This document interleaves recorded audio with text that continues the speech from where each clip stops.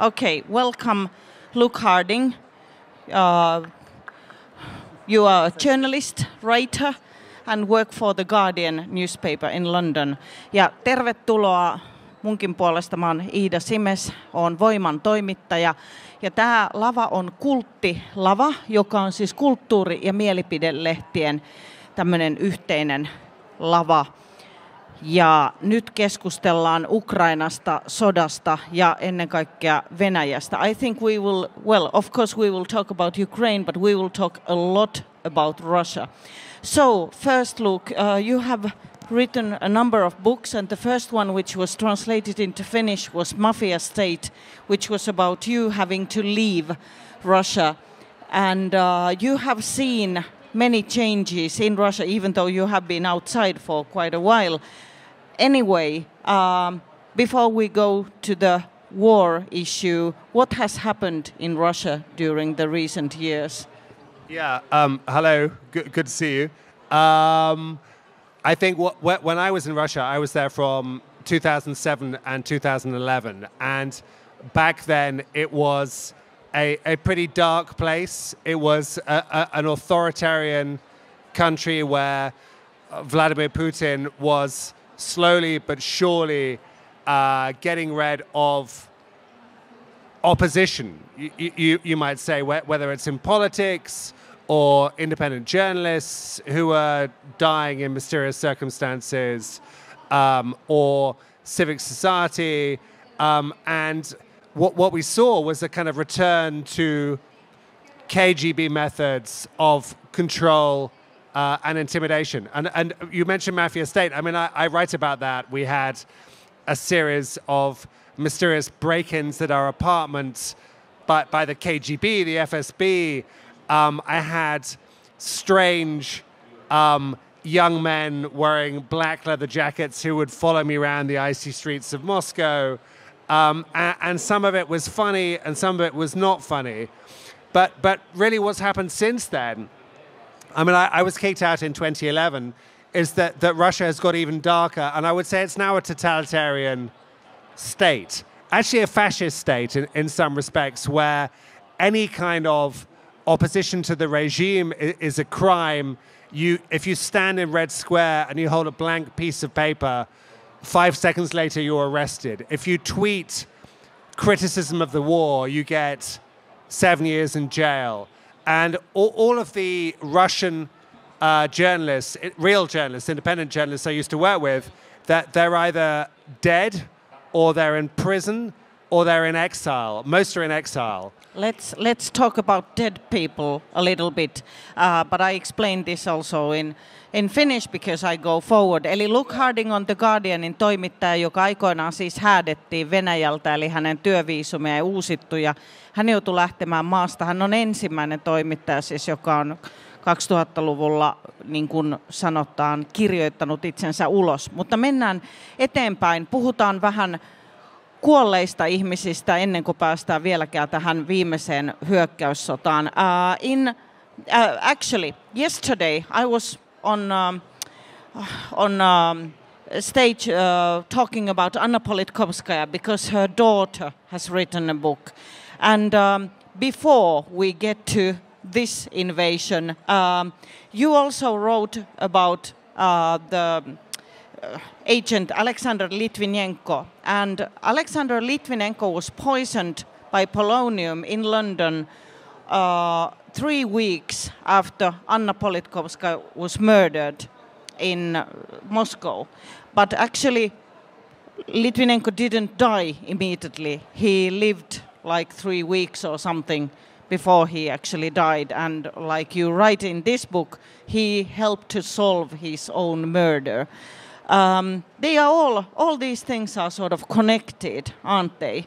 I mean, the lack of the totalitarian state, the lack of democracy, and all the threats Kremlin is doing. I mean, it all flows from the way that Vladimir Putin sees the world. I mean, it's classic KGB thinking. It's paranoia. He thinks that the West the European Union, Finland, which is now, I'm pleased to learn, an unfriendly country, apparently, or officially unfriendly. The UK, the US. He genuinely believes that these countries are plotting to destroy and encircle Russia. And you could dismiss this as ridiculous or fantasy, apart from the fact that this becomes a psychological reality for millions of Russians because it's what they see on TV, it's what they hear on radio, it's what they see in films and in books, and so on. So there's been a huge effort to create a sort of parallel reality where Russia is the eternal victim, never the aggressor, always reacting to events. And at the same time, Putin thinks that Russians who oppose his regime inside Russia are traitors who are working for the CIA, for the British, for Finnish intelligence services, whatever, it doesn't matter. And the rule for traitors is very unforgiving in KGB culture, that traitors have to be exterminated. And what we've seen over the past 15, 20 years is that, it sounds crazy, but it's true that Russia has had death squads of secret agents, some inside Russia, some outside Russia, who have been killing critics, dissidents. I mean, you mentioned Alexander Litvinenko, but actually this book, Shadow State, begins with an attempt to murder Sergei Skripal, who is a Russian military intelligence guy. And I don't know if anyone remembers the two killers who were sent to murder him, and they put Novichok poison on his door handle, and he survived. And afterwards they went on Russian television and they said that they were tourists who fell in love with the cathedral, the beautiful cathedral. And it's this mixture of menace and comedy that we see all the time in Russian operations. But it was a heartbreaking incident because also a totally innocent sort of bystander passerby was killed. There is a TV series. Do you have something to do with that? No. I mean, two of my books have been made into Hollywood movies. This book, there were two TV series, and as sometimes happens, the other guys they made the series and we didn't make the series. But what I can say is I'm very close friends with Marina Litvinenko, the widow, and my book, A Very Expensive Poison, was turned into a play with written by Lucy Prebble, who's a famous English dramatist who wrote the script for Succession, the TV series. It was a big hit in London, and I'm told A Very Expensive Poison has also been on stage in Finland, not in Helsinki, but somewhere else. Oh yeah, I mentioned this in Finnish. Eli Very Expensive Poison on siis tämä kirja vaiennettu suomeksi. Me puhutaan Luke Hardingin kanssa nyt monesta kirjasta. Hän on kirjoittanut monta ja hän on ollut toki täällä messuillakin monta kertaa, mutta päästään nyt jo vihdoin siihen hyökkäykseen. Eli let's go to invasion now. Nothing starts when we think it starts. So actually Russia started invading Ukraine years ago after the Euromaidan demonstrations in Kiev. They got really angry. Then they took Crimea and also started to invade the eastern parts of Ukraine.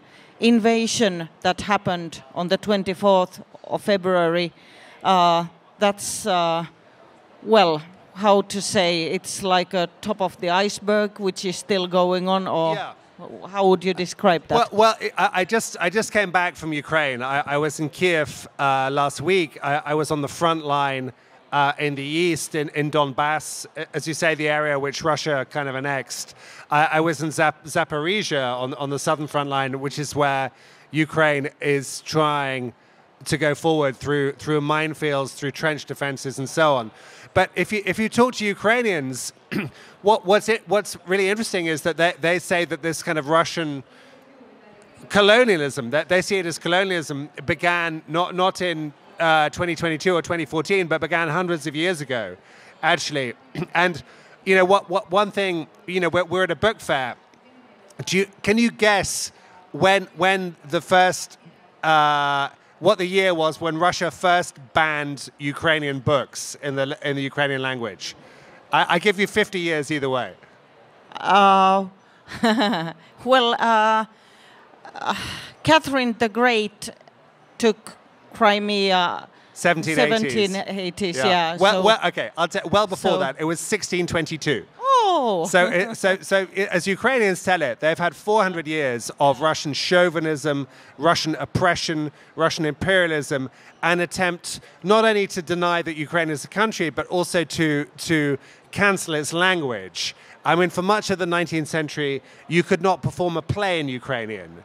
You could not have a Ukrainian dictionary. If you think about Ukrainian national heroes, Taras Shevchenko, the great, Ukraine Shakespeare, he was imprisoned by the Tsarist regime. I mean, he wrote some stuff in Russian, diaries in Russian, but basically he wrote in Ukrainian. He more or less invented Ukrainian as a literary language. And if you go forward to the 1920s and 1930s, the Ukrainians talk about a generation of poets and intellectuals and writers. They have a name for it. It's called the Executed Renaissance. The Executed Renaissance. These were the best, most creative people in Ukrainian society, and they were shot by Stalin. And one other thing, which was that spring of this year, I was at the London Book Fair, which had a kind of Ukraine theme, and I was sitting with a Ukrainian writer called Victoria Amelina. And she just had her first novel translated into English. I met her literary agent. I gave her a copy of my book, Invasion. We chatted, we hugged. 4 months later, the Russians killed her. She was in Kramatorsk, in the east of the country, having a pizza with 2 writers from South America, and an Iskander missile wiped out the restaurant, and she died. And there are lots of events going on to commemorate her. I was just at the book festival in Lviv, the Lviv Book Festival, where her friends were talking about her. And what is happening in Ukraine, unfortunately, is another executed renaissance. The best people are fighting, are dying, the most involved, the most creative, sometimes poets, sometimes novelists. And it is a tragedy. Ukraine is fighting for its existence. And my message today, really, in Helsinki is that we have to support them and support their struggle for freedom. Well, Finland is still doing that. In this book also you mention our president Sauli Niinistö, because, he was among the... Well, I mean, of course, we in Finland were following him very carefully, but this is something you just discussed with Kalle Kniivilä, Finnish-Swedish writer, on stage 2 hours ago, that Putin has tried everything in order to keep Finland out of NATO, and then he invades Ukraine, and it will be like minutes, and Finland is in the NATO. Yeah, I mean, basically, there's a big irony here about Vladimir Putin. Vladimir Putin genuinely thinks that he is the greatest spy of the post-war era. He thinks he's a brilliant intelligence operative.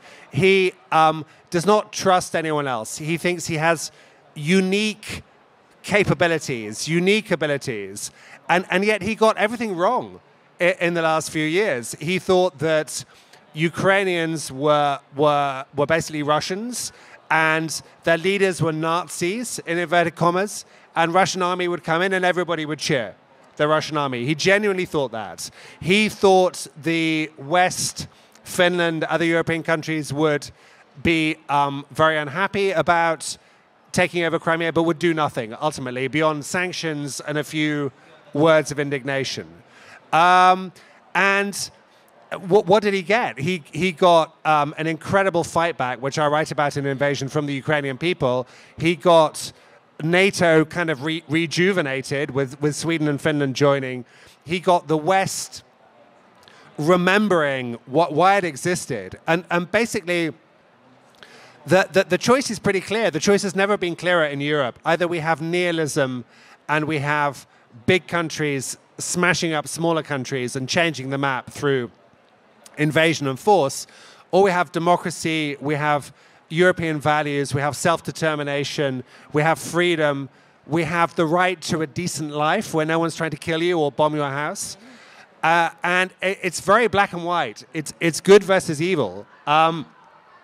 We have to understand that, actually, that it, this is not... It's not fascism from the 1930s with Hitler and Stalin and so on. It's fascism now, and it's our generation that has to find answers to this problem. Let's go to the first weeks of the invasion. In your book, there is there's nothing funny about the war, but I'm still saying that there is some hilarious detail.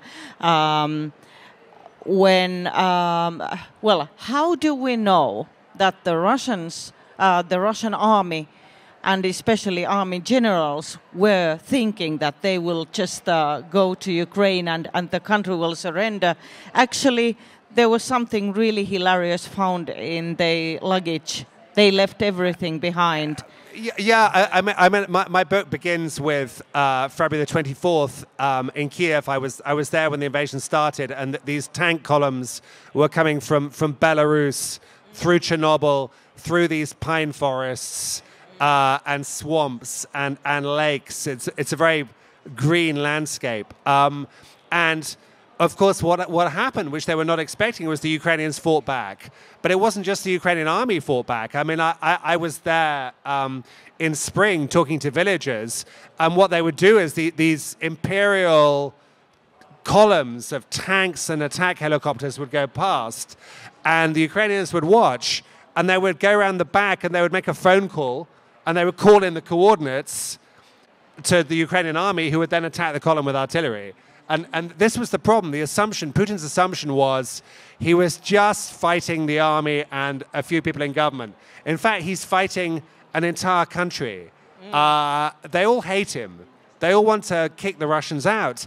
And the reason we know that the plan was to take Kiev was they found in some of the armored vehicles, they found parade uniforms.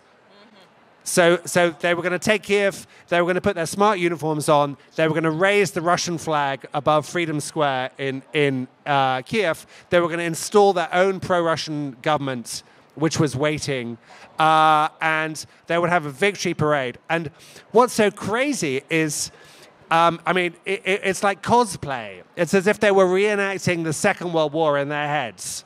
But they'd not reckoned on the Ukrainians fighting back. This is so important. Let me explain this in Finnish. Tämä on niin tärkeä pointti, että mä sanon tämän nyt suomeksi ja esittelen vielä kirjailijan. Luke Harding on siis The Guardianin toimittaja, kirjoittanut monta kirjaa. Juttu on se, että kun tämä armeija hyökkää, Venäjän armeija Kiovaan, silloin tämä viimeinen osa invaasiota, siis sodasta, joka on alkanut kauan sitten, niin nämä lähtee pakoon tulitusta, koska siis Ukraina puolustautuu, ja mistä me tiedämme sen, että he aikoivat todella tulla Kiovaan. Näistä kenraalien tai niin kuin korkean sodanjohdon matkalaukuista löytyi siis paraatiunivormut ja sitten jonkinlaiset paperit, jossa oli selitetty vielä, miten se paraati tehdään, eli kuka marssii missäkin kohtaa riviä.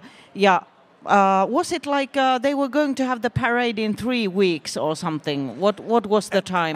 You mentioned something. Basically, Putin believed that Kiev would fall in 3 or 4 days. But actually, to be fair, I was in Kiev, and a lot of people in Kiev thought Kiev would fall in 3 or 4 days. And one of the key chapters of my book is about President Zelensky. And the Russians were certain he would run away to America. And go and hide in New York or Harvard or Stanford. And I really think the turning point in the invasion was day 3, when Zelensky appears outside and he holds an iPhone. And by the way, no politician on the planet is better at using an iPhone than Zelensky. I mean, he really is a genius. He could teach everybody else how to do it without looking like a fool. And he just says, in Ukrainian, he says, "Ya tut, I'm here, I'm here." And what was so brave about that was, I was in Kiev at the time, and the Russians were not going to sit down and have tea with him. They wanted to kill him. I was told there was a plan to drop paratroopers into Kiev and secure all government buildings. They would have shot him in the head. And the plan nearly worked. The plan was to take Gostomel airfield, which they tried to do, and then to bring in lots of VDV, as they're called.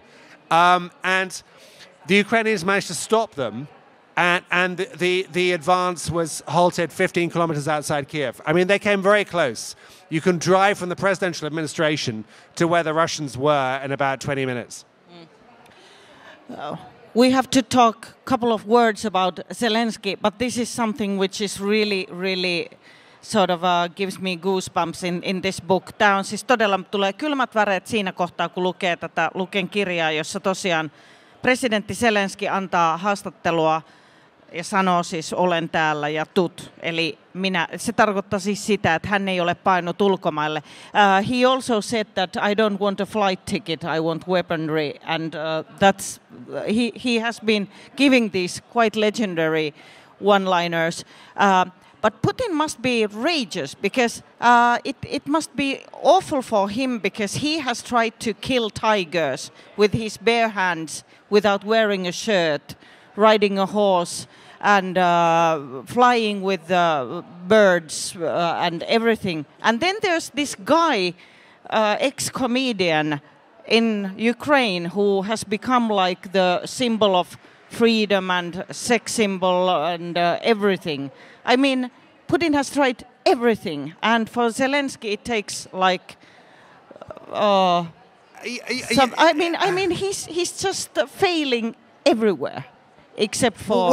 Except he doesn't think he's failing. He thinks he's winning, and he thinks he will win. He can win, and what he's relying upon is for European countries to lose interest in the war, to be replaced, as just happened in Slovakia, by right-wing populist leaders. I mean, Slovakia today stopped, it's a small country, today stopped sending weapons to Ukraine.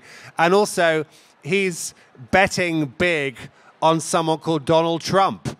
He is waiting, praying for Donald Trump to come back as US president in January 2025, because he understands that if Trump comes back, I read about Donald Trump in Russia. Oh, yeah. If Trump comes back, then all assistance from America to Ukraine will stop. And also, you heard it here first. If Trump comes back, I think that America will probably leave NATO. So Finland joins as America exits. But all I can say is my latest conversations with people in Washington, for now, they think he will be the nominee for the Republican Party. They don't think he can win. Let's just hope they're right. Because it would be a nightmare for everybody, for Europe, but it would be a disaster for the Ukrainians. And this is Putin's game plan, is to go long war, grind everybody down, destroy everything, and to win in the end. Yeah, war costs money, lives, everything. One thing about the Slovakia, the elections were probably somehow manufactured. I mean, according to the latest news, that Russia might have interfered a lot in the elections. In Finland, we are talking about that a lot, that Russia might interfere our presidential elections. And this is one thing where Finns are incredibly naive. When they are reading like the chat pages of our biggest newspapers and television like YLE, Yle Sivut or Helsingin Sanomat or others, the guy who is saying that Ukraine is full of Nazis is maybe there like Jarmo from Tampere. But originally, that's Igor from St. Petersburg. It's Igor or Sergei from Petersburg. I mean, I can just tell you from my personal experience that I've had. I mean, my experience in Finland is always delightful. It's always a pleasure to be here. But I've had about 15 years of online abuse from Russian trolls, and they say I am a Russophobe, that I am a spy, that I work for NATO. I don't know what the quite what the fancy is, but what's interesting is that they got a bit better. So 10 years ago, they wrote in very bad English, and they were Sergei from St. Petersburg, and now they are Jane from London. Their English has improved.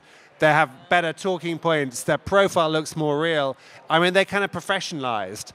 Yeah. But also, I don't think we should be carried away by Russian propaganda. Yeah, there's Russian propaganda. There's an attempt to influence what we read and how we think.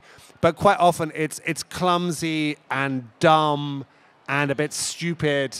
And I think we should be aware about it, but we shouldn't. I don't think Russia is able to influence the outcome of the Finnish presidential election. I really don't. I hope so too. No, I don't think they will actually haggle so much that they will make us to choose a president we would not choose. What they are just doing is that they make people quarrel to.